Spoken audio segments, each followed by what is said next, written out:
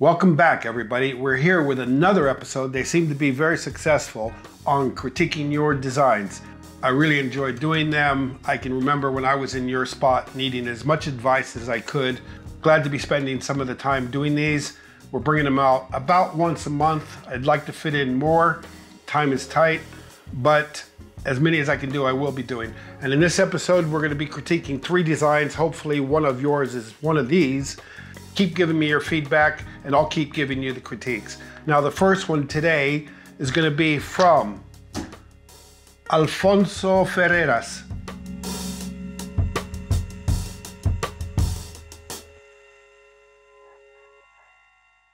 Pretty good from the beginning, from the first impression for a 16-year-old design.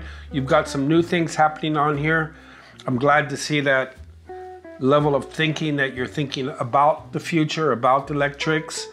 And based on that, let's get into what your design contributes or adds to the world of electric vehicles. So judging on that from a proportion point of view, it looks very interesting. I would say that for a 4-seater, comfortable 4-seater sedan, it probably is a little bit tight in terms of wheelbase. When you design a sedan, think 3.5 wheels distance between the front and the back. In other words, how far to space the wheels when you first start your sketch. Now, I would almost guarantee you're running around 3, and I think 3.5, like I said, is the better one. So start by planning your first wheel, lightly put in your second, your third. So for a 4-seater sedan, I would tend to go to 3.5 wheels between the main wheels for your wheelbase. So stretch that last wheel out a little bit further on your wheelbase. And now we're looking at about the right proportion for a comfortable 4-seater sedan. You have an extremely short overhang in the front. That might be your intention, but what it does mean is that there's no plan view or very little plan view to the front of the vehicle. It means it goes out slightly from the front wheel and then straight across. So the proportions are interesting, that you have the base of your windscreen almost directly over the center of your front wheel. But what I see here as a problem is that your A-pillar and the center line of your windscreen come almost to a point. Again, that means you have no curvature in the top of the windscreen. It would just be a straight line straight through the vehicle. That is not good. You want to have curvature in the glass, if only for good aerodynamics. You don't show an A-pillar, which means that the A-pillar is perhaps behind the glass. That's a nice thing. Like architecture, a lot of times the modern architecture will not show the structure on the outside of the building, but rather instead have the supports, the pillars, everything behind the glass. Gives it a very modern feeling. So good for you on doing that. Then you have a nice sloping roof line, perfect. A nice line, shoulder line that goes through the body. It has a lot of that bow to it. It gives it tension, so that's also very nicely done on your sketch here. You've gone dark just below the feature line here, which is great because it's rolling underneath, catching less light, and that means that the volume is actually wrapping underneath the car. I can see that very nicely how you're doing that here. Again, by stretching the wheelbase, it means that your door shut line could be a lot easier, a lot more flowing than what you have with this zigzag. Your rear end is very interesting. It's chopped off. Now what you probably want to do here, show the wheels on the other side of the vehicle just to give you that feeling of vanishing points working behind the vehicle. That will give the car a feeling that it's in perspective. So darken this up like you've got through here. Then another factor I would do here is you've got what we call a horizon line, horizon reflection through the glass. Now, you've carried it all the way to the front of the windscreen, to the center of the windscreen in the front, and you've stopped it at the rear here. Remember that you can sort of start from this point here where the base of the A-pillar is at, and you can usually come back into the C-pillar area, give it a nice bit of curvature like that, play around with it, be very, very loose with it. So in that respect, you're starting to get a view on the side of the car that really represents the proportion, the actual shape of the car. And the car has a lot of character, Alfonso. I like it. It's new, it's fresh. You can do it, it's electric, so you can have a lot more packaging space inside the vehicle between here and here, so you're able to fit more people in, or let's say put them in more comfortably.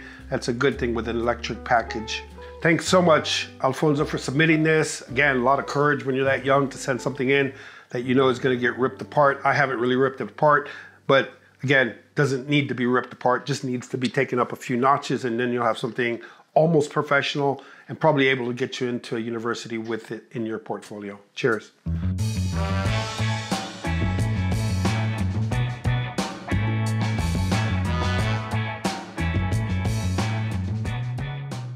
Next up is Fazil Hanafi. Fazil is 21 years old.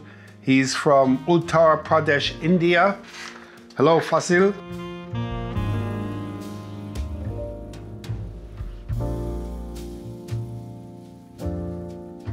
Whoa, Fazil, you've used a ruler. Whenever you're doing something in design, you have to start out loose. In other words, plant your elbow and just try doing this all the time, just like that. And you'll be amazed how beautiful your lines can start to become. You're doing curvatures. Once you can do curvatures like that, start to weight the front of the line and you get faster lines. In other words, the curvature is not consistent. It curves more at the beginning and straightens out slightly as it gets to the rear. Those are accelerated lines. Your side view, it looks a bit, I'm a big fan of Lego. I like Lego, I love Lego. It's a bit Lego-ish. There's very little line flow. So this design here, as I look at it, it's gonna take me all day to look at it from here to here because there's so much happening, so many different elements, so many movements of line that interrupt the flow of my vision. So as I go up, I go back, I go down, I go back, I go up, I go back, down. You want something that flows. And not to say that you can't have breaks and lines, obviously you can, but this is almost like a maze in terms of how many lines you've got going in different directions. So what I'm saying here, Fazil, is to start making from the front curvature to your design. The windscreen, the roof. The big problem with having very flat lines is that when you go from a flat line to reality, that flat line in reality will never look straight. In fact, it will always look hollow. So a flat line doesn't look like it's got any tension to it. It will start to sag, visually sag, not scientifically or mathematically, but visually you will have no tension in that line. And so it will look like that. So add some weight, add some curvature, pump it up a little bit, and you'll go away from that I don't know how to explain it. It just looks like the air got sapped out of it. You've got something strange going on here with the bumpers sort of falling off the vehicle. Maybe it's after the accident, but I don't think you would design the car like that. You need to go in the right direction, which is that way.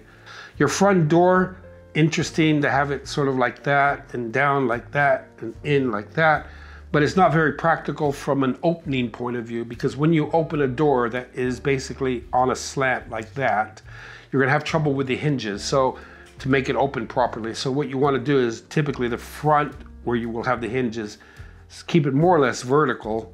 The rear one, obviously, because it's not attached to the hinges, you can sort of do that. If it's a 4-door like you have here, you probably tend to flatten out the rear line of the front door a little bit more too. The rear one, you try to bring it back as much as possible to keep enough open space to get into the back seat, so that's good.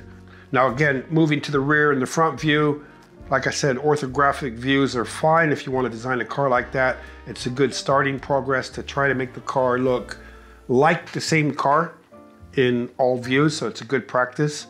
It's a very industrial way, less designery way of showing the car. The next stage obviously will be to put the car into perspective, which is a lot more difficult. We'll be coming out with a course soon that will show you how to draw in perspective cars that you first establish, like you have here. But that's another thing that we'll talk about. Your drawing is good, but like I said, it's a mechanical drawing. It's not a designer drawing. Everything is too precise, too exact, and too defined. Good on you for doing the drawings here. Just like I said, last message, loosen up, Fazil.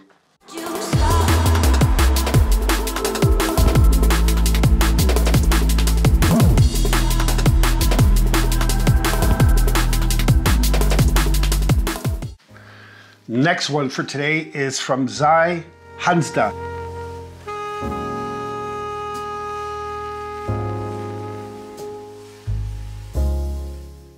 Zai is not expecting this, and so Zai, hello. I know the intensity that you have put into communicating to me about please reviewing your designs.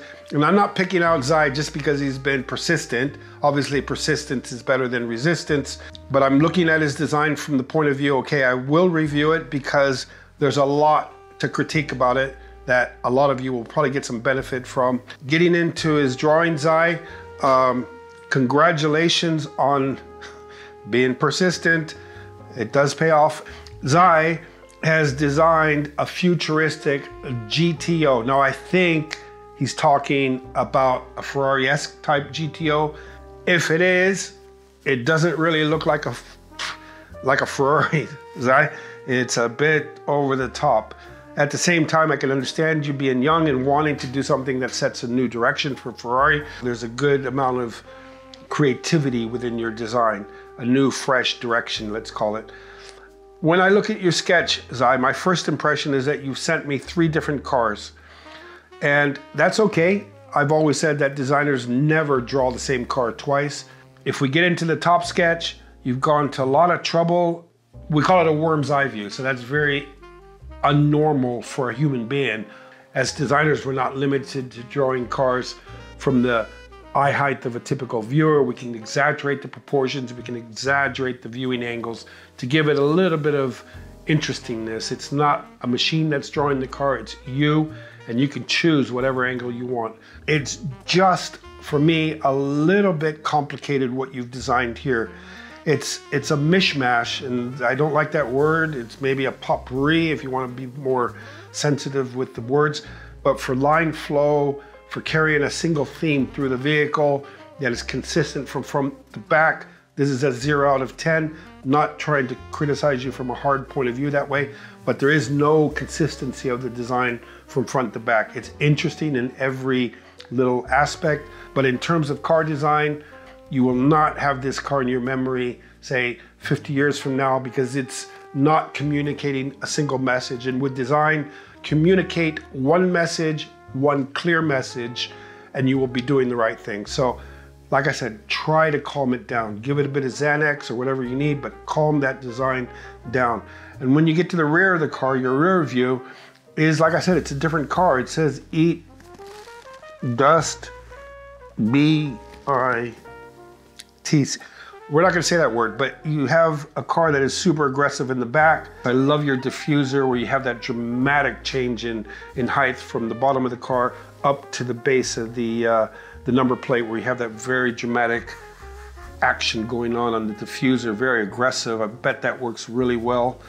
Lights, very dramatic. I don't think on a typical track day car you're gonna need such dramatic taillights. Fat wheels always look good. They're aggressive. They work very well on a performance car.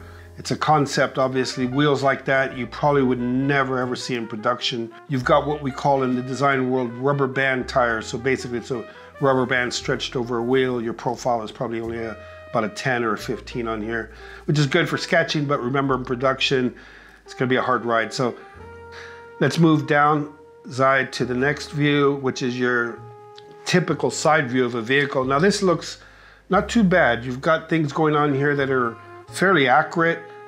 The least accurate thing you have here, Zai, is your ground clearance. Now this can really ruin your drawing if you have a professional looking at it who's trying to understand what you're trying to communicate.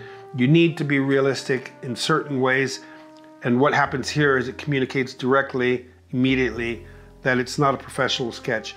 As in the previous drawing, you need to sort out your ramp angles, so get something going on here that reflects the idea behind it, as well as in the rear, get some lift up there. I mean, the car's sitting on the road, basically. Get it up in the air. I know it looks nice sitting on the ground. We tend to like very low cars, but in that respect, you have to be realistic that the car, even though you can lift it, we have lifters and things for speed bumps, get it looking at least realistic in that sense. That will help quite a bit. I like the way you have your fender line. It's probably slightly off. I tend to try to put at least the front center line of the fender directly over the center line of the wheel. In other words, the highest point of the fender is typically right directly over the center line of the front wheel. So get it right around in there like that. Same way with the rear. If you go down the center line, vertical center line of the wheel, that's typically the high point of the rear fender. Everything else drops away from there. You can, at times, if you want to give it a little bit of a shove to the front, is to slightly move it forward, the high point of the rear fender, off the center line. That gives it a little bit of that oomph, shove movement to it. So what I would never do on the rear is to put it behind the high point of the rear fender, behind the center line of the wheel. That does tend to make it look a little bit wrong. Your shut lines on the door, Zai, are interesting.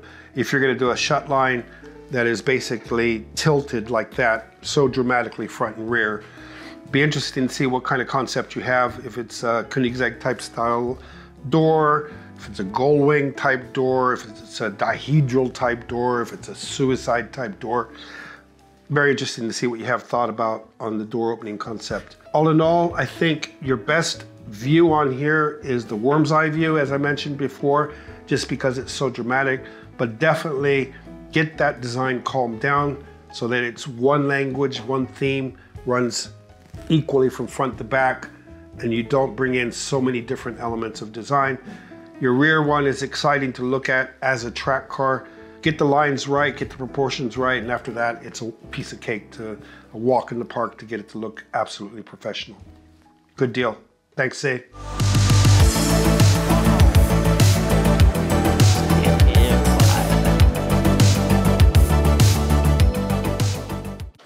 So that's a wrap for this episode. There's a lot to critique, and it's very hard to compress it in such a short time.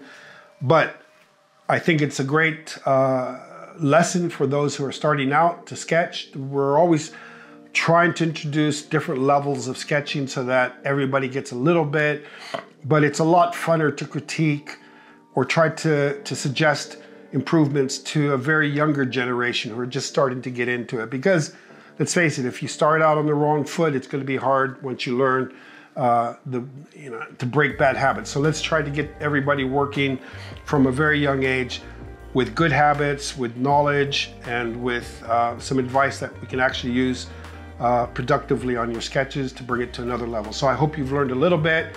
I've enjoyed talking about your designs, and let me know in your comments below, what are your questions? What do you want me to specifically address? Be it line quality, be it perspective, be it shading. Good on you guys. Thanks very much. Leave your comments below. Like I said, let me know, and I'll look forward to seeing you in the next episode.